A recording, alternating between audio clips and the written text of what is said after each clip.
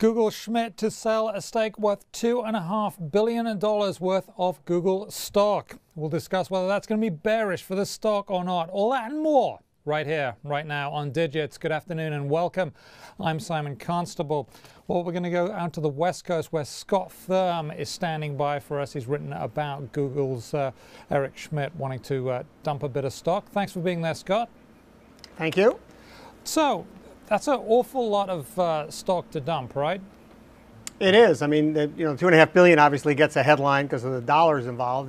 The potentially more interesting fact here is it's more than 40% of how much Eric Schmidt still owns of Google, and that's potentially more interesting here because he's really saying here he's going to reduce his stake pretty significantly over the next year.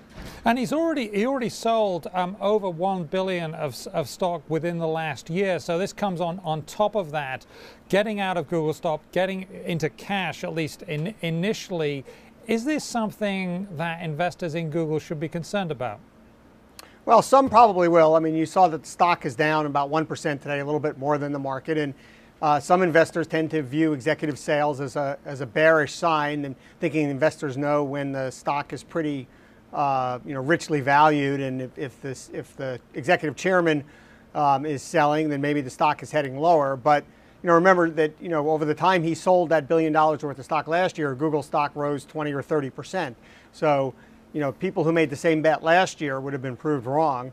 The other thing to remember about this is, although they just disclosed the filing on Friday, they said in the filing he had actually drawn up the plan back in November when Google shares were considerably lower. And again, if he were trying to time the market then, he would have been wrong again. So each of the last two times he said that he was going to sell some stock, the stock's only gone higher, not lower.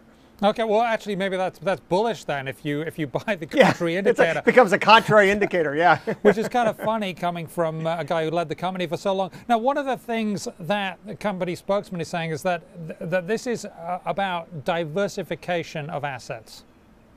Yeah, I mean, it's hard to know without getting inside these guys' heads, but a year, before he did that first sale a year ago, I mean, 99 whatever percent of Eric Schmidt's wealth was tied up in Google stock. And so if something were to happen to Google because the market went down or something else happened, I mean, he was pretty exposed there, and he may just be, trying to spread it around a little bit more. The other thing is he's clearly stepping back from, sort of the more intimate day-to-day responsibilities there. He stepped down as CEO back in 2011. He's now executive chairman. With these sales year after year, seems like he's sort of, very slowly taking a few steps away from the company that he led for, a decade or so. Now, one of the things that some investors will look at and say, look, he sold over $1 billion worth of stock last year. That gives him some cash to live on, last more than a couple of weeks, one would think. If he thought the stock was going higher, why would he sell? He probably wouldn't, would he? Yeah, I mean, again, without getting inside his head, it's hard to know the answer to that, except for you may not just want to bear the risk of having everything tied up in a single asset, right?